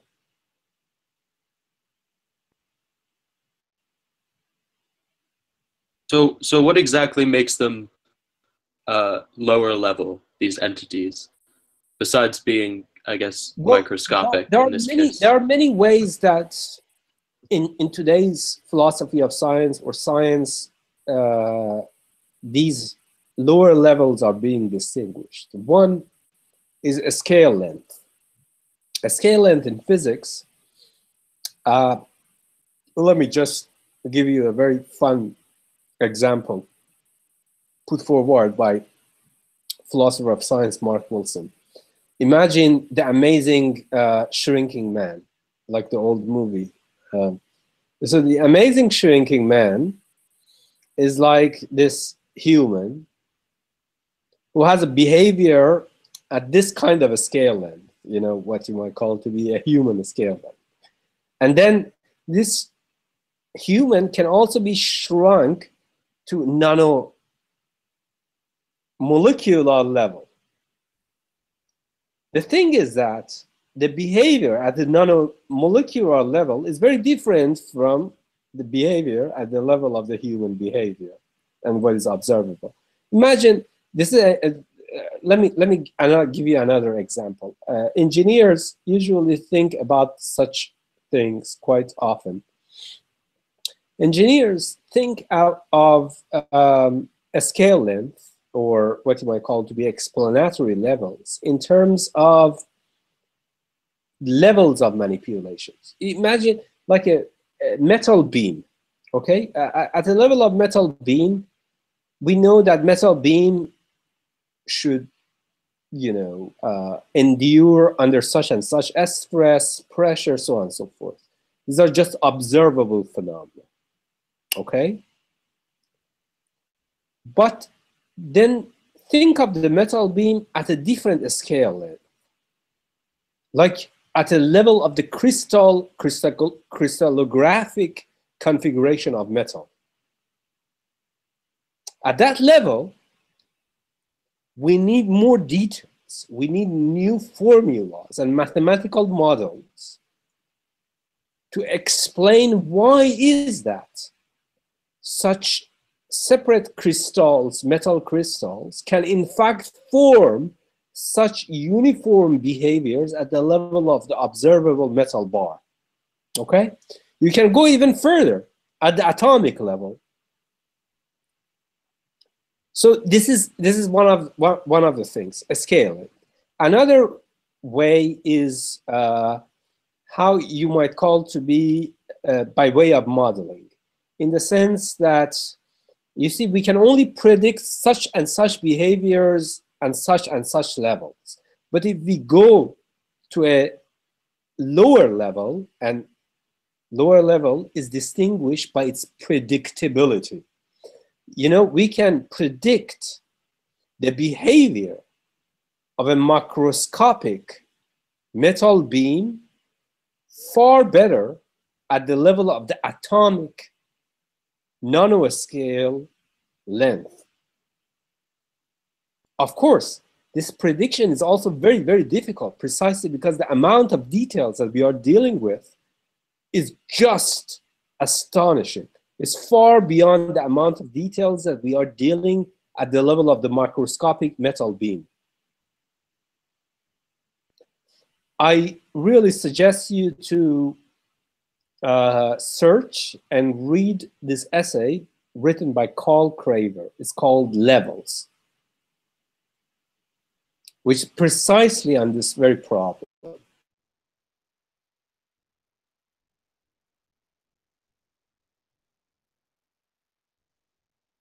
Craver, did you say? Carl Craver? Correct.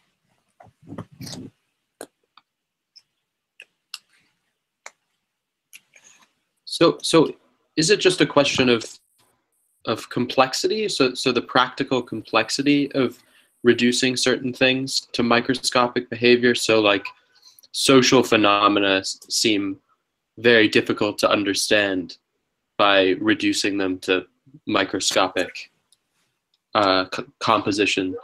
But is the idea that in theory we could, but we're just practically unable at this point? Or do we think there's some like emergent structures at macroscopic levels that are like undecomposable? Yes, that's a really fun. I mean, I didn't want to talk about this in our course, but you know, insofar as this is just an introduction session, let's just talk about this.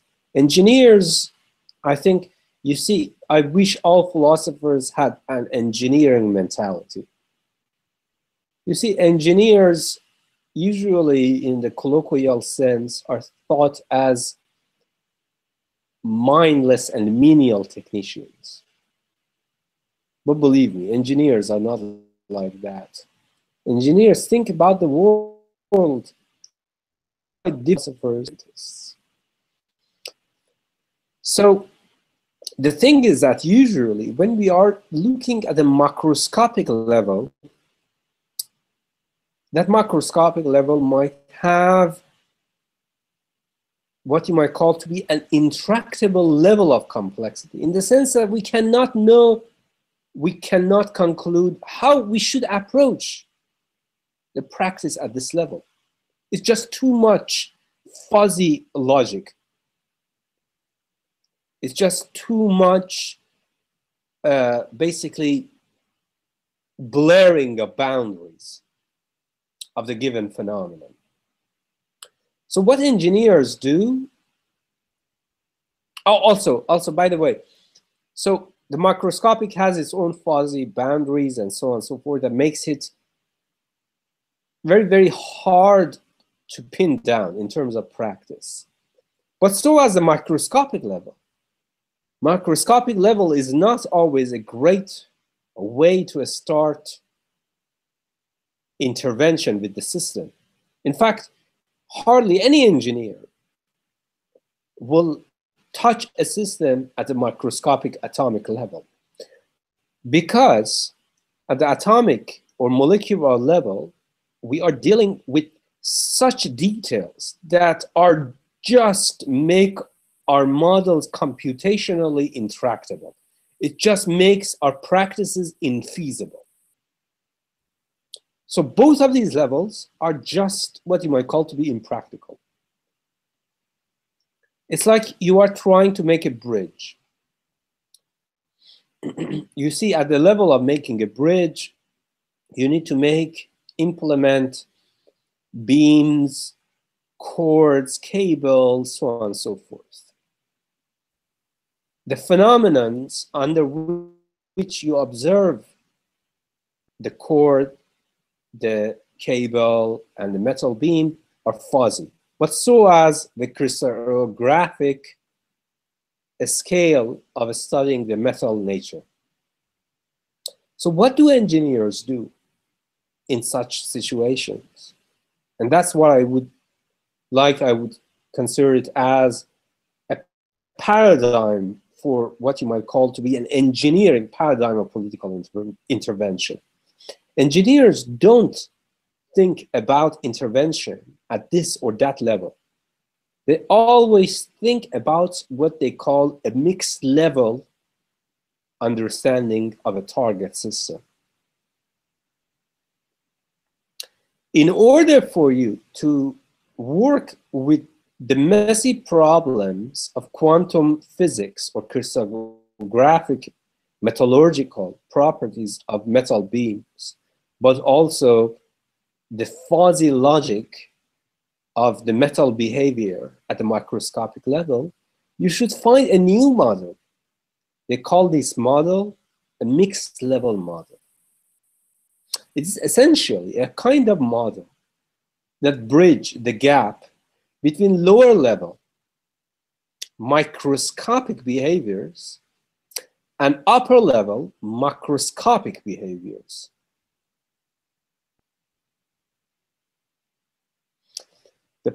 The way that they can do it is by way of something that they call approximation techniques. In physics, this is called simply renormalization groups or normalization techniques. Normalization techniques are what you might call to be in a way that you do not want to have just this or that, either this or that, but you want to have a view of this and a view of that at the same time. These are called approximation techniques, like bridges between the microscopic and the macroscopic in the most optimal way. So you can actually formulate coherently both about the microscopic messy problem of physics and the macroscopic fuzzy problems of experiential observation. Scientists do that all the time, but engineers are famous for that. Basically, this is just what engineering is.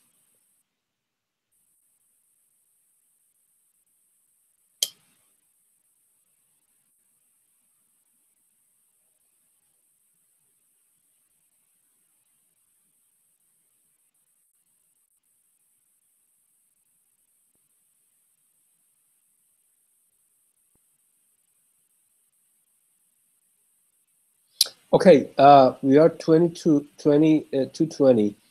Let's hear questions. As I mentioned to you, don't get frustrated. This was just an introductory, session. We are going in earnest. Start next session with Popper and Kuhn about what science really is, the kind of theories of the nature of science that have been advanced since the beginning or the inception of the philosophy of science. And then, unfortunately, as the time passes, things become more and more technical. I will make sure that if there is such a technicality, I will elaborate it. But if you think that it is something vague, you should always ask me the question to elaborate on this and simplify it. But yes, so this was our first session, just like a rudimentary ideas and how we can think about such problems in a broader context. So if you have questions, please pose them.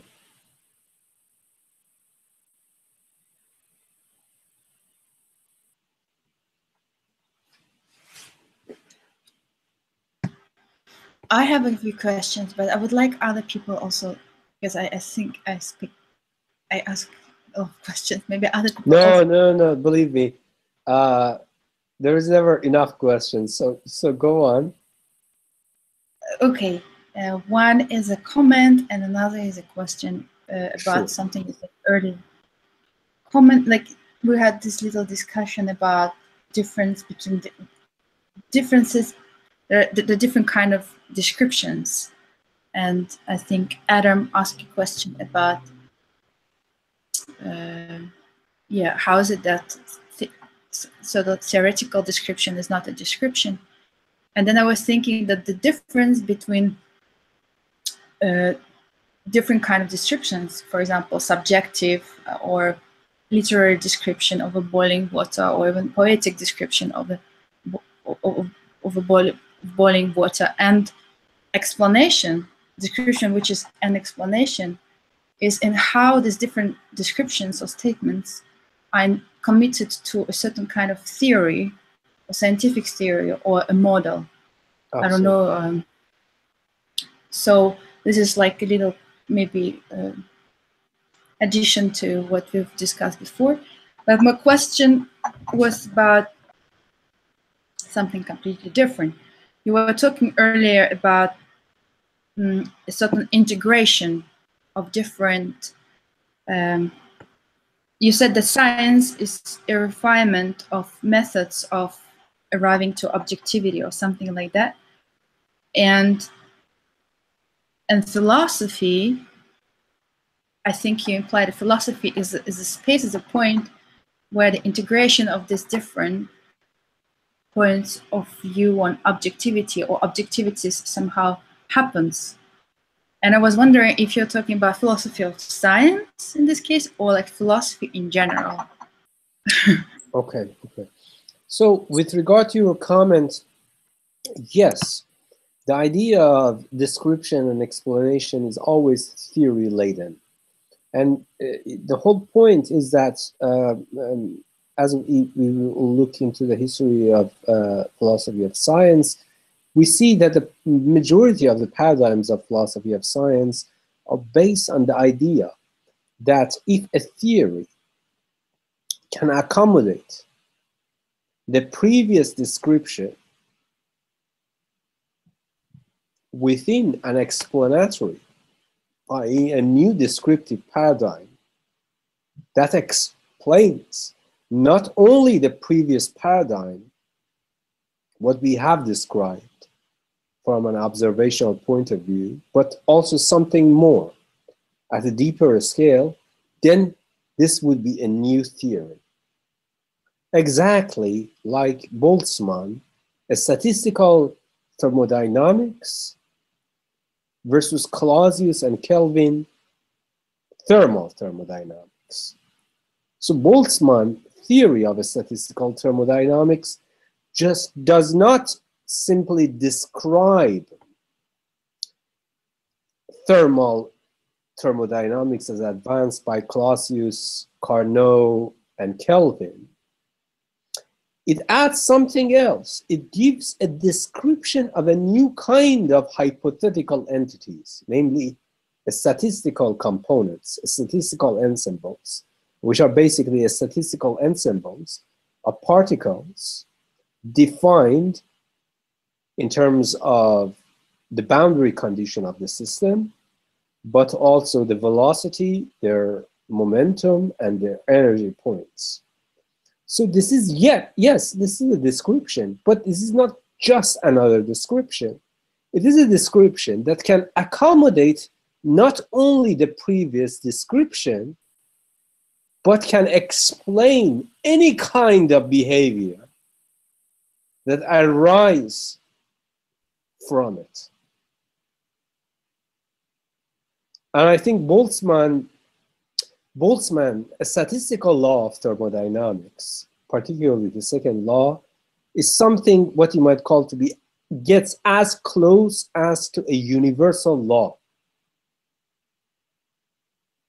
I don't think that any person in the history of science, even Einstein, managed to really understand the nature of science in terms of how scientific explanation works. In the sense that we always start from the observational.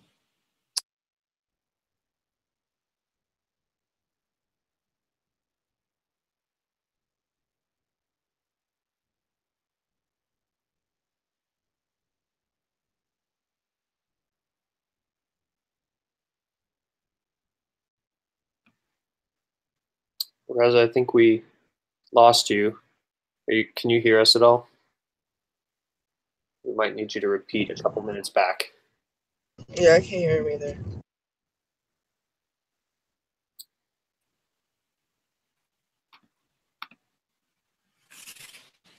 Reza, I think. Can you hear me, Theo? I can hear you now. We lost about 2 minutes. Can you hear me? Yeah, can you hear me? Can you hear me? Yes. Sorry, I was saying that basically Boltzmann, I think Boltzmann revolution in thermodynamics is even more important than Einstein within the context of the history of science, precisely because Boltzmann tries to understand that all of our observations, and we always only initiate from an observational point of view, precisely because we are limited beings, can be explained by non-observable entities. Thermodynamics and its observable behaviors can be explained by a statistical thermodynamics or a statistical physics, by a statistical ensembles of particles having such and such velocities, momentum, and energy points. So this is my first answer to Svetlana's comment. As with regard to the question, I think that if I answer this question right now, it might actually make more confusion than resolution. Let's at least go to the next session, and please do record your question and pose it at that point. Precisely because I think that if I say something at this point, it might actually put everyone, throw everyone off. Because some of the stuff that we are going to talk about, as I mentioned, are detailed, and they are not clear-cut manners. So please do record this question and pose it at the end of the second session, when we at least have gone through a little bit of details. So I do not want to, make an answer that requires just too many assumptions at this point.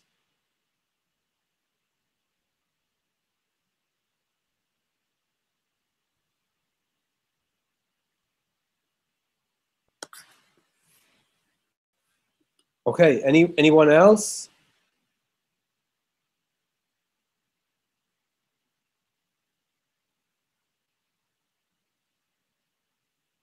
I have some comments about the question about explanatory power that I sort of wrote in the sidebar. My apologies, Theo. It's not that I don't want to read the sidebar. It's just I can't see it. No, I totally understand. You can get what do they call it when there's too much information going up. I'll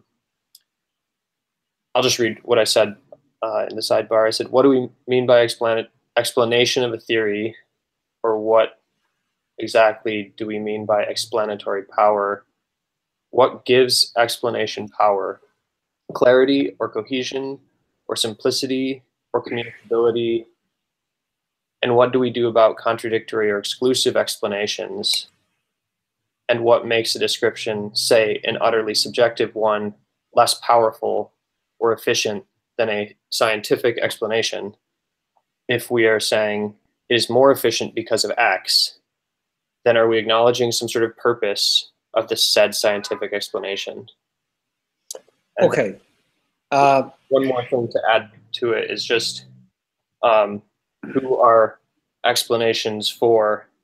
If explanations are for other scientists,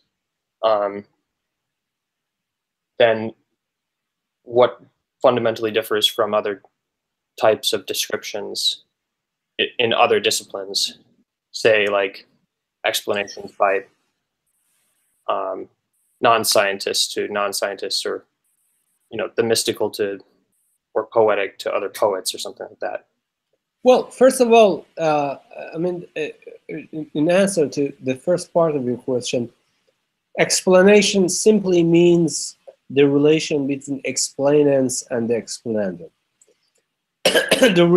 Such a relation can be elaborated in different terms. In terms of invariances, in terms of what you might call to be accommodation of assumptions. Like, okay, let me elaborate on these points. Like, we have a pole, a wooden pole, and this wooden pole casts a shadow on the wall. The shadow is the explanando. The position of the pole is the explainers. So you see, we always start with the explanando, that which ought to be explained, basically the phenomenon under study, like the shadow cast on the wall by the pole. So how can we really shed light on what gave rise to this phenomenon, to this shadow? As we will, and this is premature for me to try to elaborate this, but all I can say that we will, throughout this course, go through different kinds of theories of scientific explanation. But one of the theories of explanation that has been put forward quite recently by James Woodward is the idea that explanation is what you might call to be invariance under a range of manipulations. As long as, so you imagine you move this pole to the left, to the right, you tilt it in different ways, but you do not simply annihilate the pole and replace it with something else. And that's what I meant by the constraints of the range of manipulation. As long as we do this, we notice that under all such manipulations, this pole will still cast a shadow on the wall. This is what James Woodward called a causal or explanatory invariance. So this is one. I will give you in the future sessions about the critique of Woodward's paradigm, and I will give you different alternative explanatory paradigms as put forward by Hempel, by Putnam, and so on and so forth. But anyway, the whole point is that for now, you can think about explanatory powers as variance under constraints of manipulation. As long as you do not change the gas molecules of these gas molecules with some liquid molecules or atoms,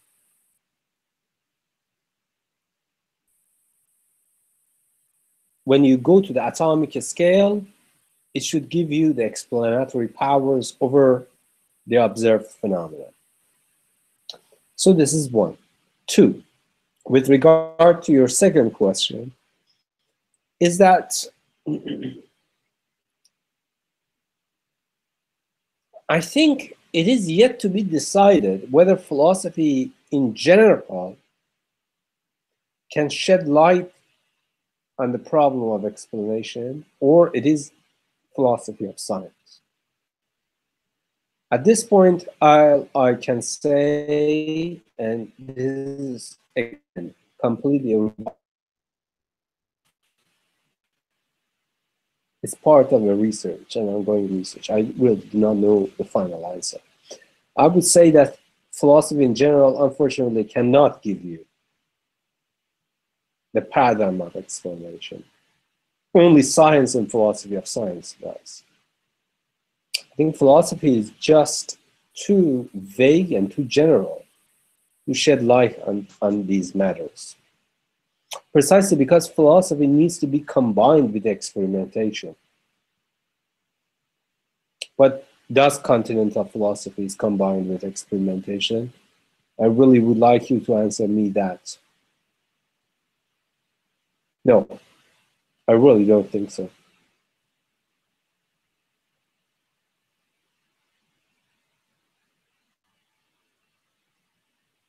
Can one experiment with ideas themselves? Like, could that be a form of experimentation in some sense, or? Sure, it's experimentation, but Adam, don't you think that this experimentation is what you might call to be an experimentation in the domain of ideas, or where these ideas came from is an entirely different field? That's the labor of explanation.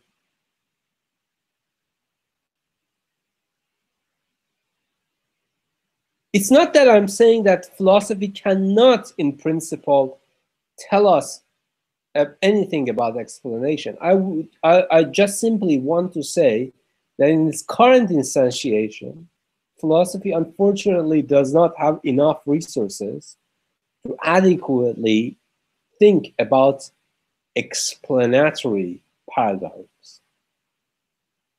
That's all I'm saying. It's not that I'm saying that it is in principle cannot do it. I said that it can do it, but right now it doesn't have the resources. That's all.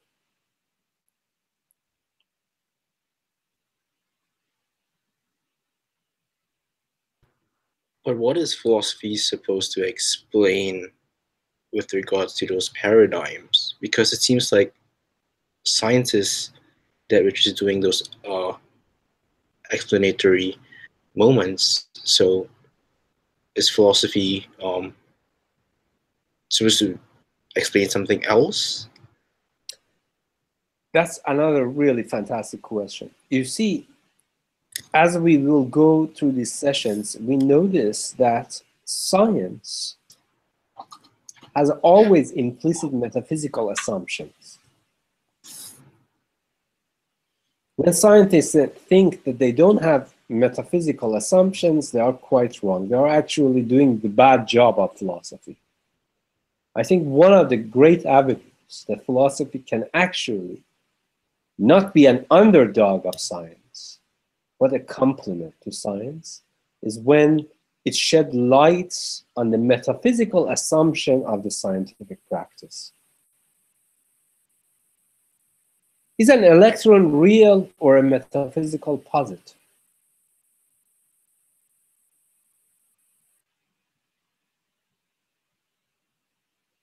No philosopher can, no scientist can answer you this at this moment. Currently, I do really think that now Gracie Tyson or Dawkins can answer you. No, they are going to whitewash it. Van Fresen will answer you. Sellars will answer you. Philosopher will answer you. That's, I think that's is really a good thing. And that is precisely when science, you see the discipline of science and philosophy, these are just modes of thinking. They cannot be subordinated to one another. They should be thought as complementary. And so far as they are complementary, they should also be thought, like all other modes of thought, as essentially having their own biases. How can we mitigate the biases of this or that mode of thinking, science or philosophy or that matter? Well, by integration of all modes of thinking.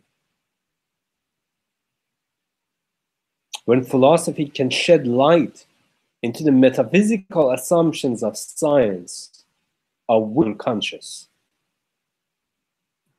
I'm not sure I'm understanding how like this non-biased thing is working in the integration between philosophy and sciences.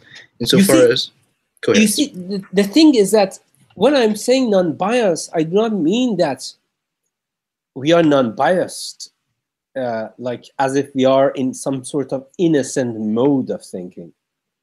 You see, bias can only be mitigated. In fact, you want the bias in order to progress. But you need to also have a method of mitigation of biases. Science has its own biases. And I really do think that it does not have the adequate resources, as we will talk about, to mitigate its own observational and conceptual biases. It requires the hand of philosophy. And so philosophy requires the hand of science. So if I'm understanding you right, sorry for going too long about this, but so would you agree to say that bias exists in scientific practices? Absolutely, absolutely, yes, absolutely. Yeah, and so the metaphysical biases existing in scientific practice renders philosophical. So how philosophy could add to this is by changing the philosophical practice immanent to scientific practice. Is that where you're kind of going? You might say that philosophy, at least, I mean, I don't want to go too flash forward on this, but I would say that the only way, at least, I mean, for now, that you can think of philosophy as something as a critique of metaphysics or metaphysical implicit assumptions that are within the practice of science. And that's really an important thing. Precisely because when scientists think that they are simply doing the practice of science, they do not know how much their practice is actually being informed by their own metaphysical biases.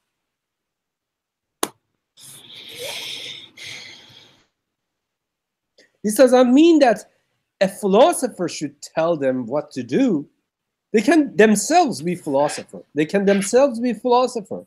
They can themselves criticize their own metaphysical assumptions.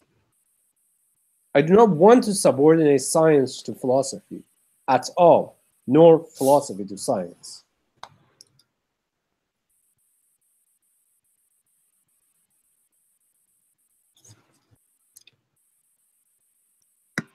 Reza, could you give an example of metaphysical bias of a scientist? Yes.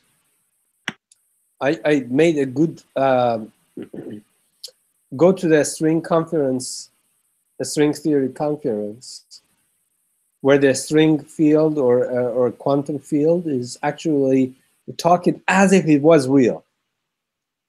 Well, is it really real? No, what does that mean? You know, what is a quantum field? Is it has a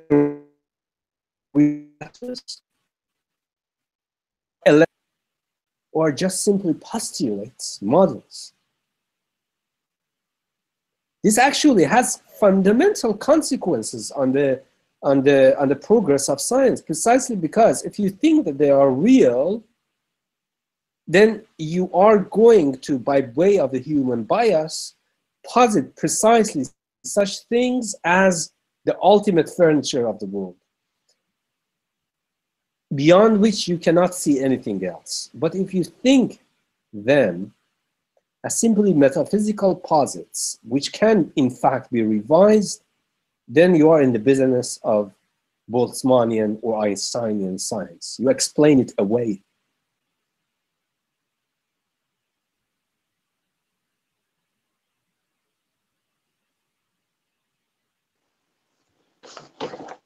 I had a quick question.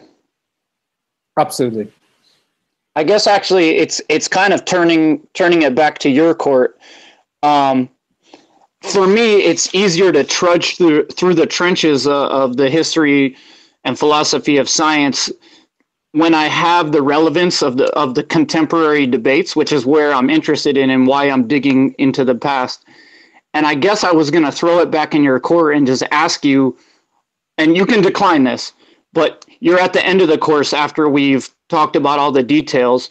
What at the beginning, other than like, you know, getting lost in these little questions going sideways, are big picture, I guess, issues that still exist today? For me, like you touched on today, maybe purse versus sellers and the idea of artificial intelligence and language and objectivity moving beyond empirical sort of first person experience. Yes. I guess I'm interested to just ask you, like, put yourself all the way at the end of the course and zoom all the way up to where you're at the moment, like 5 minutes, just lay out how you thread the needle of all those things, so to set the stage to some degree to go back and dig again through the trenches. Sure. I don't know if that made sense. I would say yes. No. That's a good.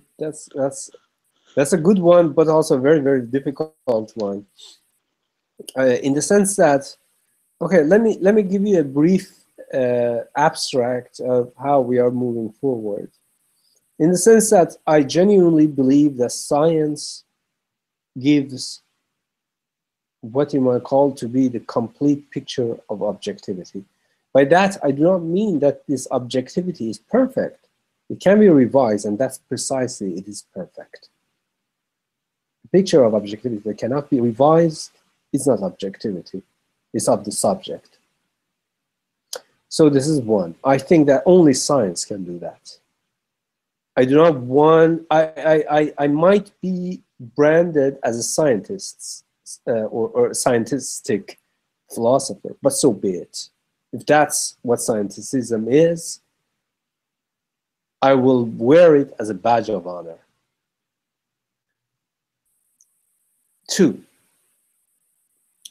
despite the fact about the vocation of science and the scientific endeavor, there are still many philosophical blind spots in the practice of science. To me, after I have read, a lot of, and I'm coming from a scientific tradition rather than philosophical tradition. If you know this, if you already don't know, I don't have any formal philosophical education. I'm purely autodidactic on this front. For the last 25 years, I have taught myself philosophy. My real education is science. The thing is that, however, I think that philosophy can shed fundamental lights on the blind spots of the scientific practice. And that's why I think philosophy of science should be taken seriously. Those people who say that science is just about practice, and those philosophers who talk about scientific discipline and so on and so forth have no idea about what the practice of science entails, I would counter this challenge. I would say that those people who are only in the business of the practice of science do not know what science is. They are the unconscious, menial technicians, like engineers.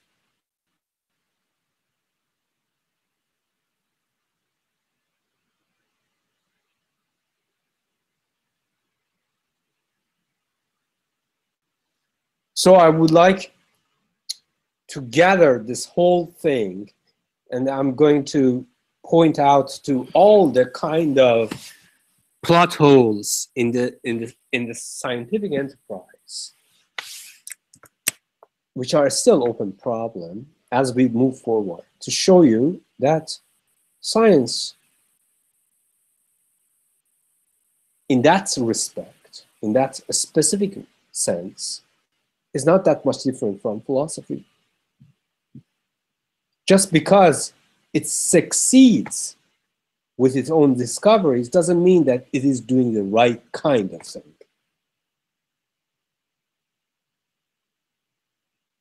Accomplishment, pragmatic accomplishment, is not an index of truth.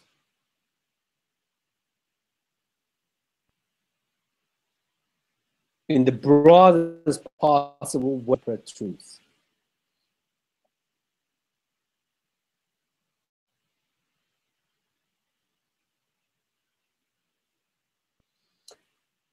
Should we finish it, Theo, at this point? I am being summoned to the garden work. Yeah, that's totally fine. And we went a little bit over today, but we also did a little bit late. No, it's good. It's good. I mean, you those of you who haven't been in my classes, we are going to take our time. Don't worry. If we never manage to finish it, we will add 3 sessions at the end. Nevertheless, I'm really a pleasure to have all of you here. Yeah, thank you, everyone. I'll post the recording of this in the classroom. If you don't have access to the classroom for any reason, just feel free to send me an email or reach out to me on Facebook. I'll try and help you. Yes, in addition to Theo's, I would say that, you know, I understand that, you know, this is a class, and I understand that, like all classes, people usually feel coy or shy to pose their questions. But you can always pose your questions in the Google Classroom, and I will be happy to answer them.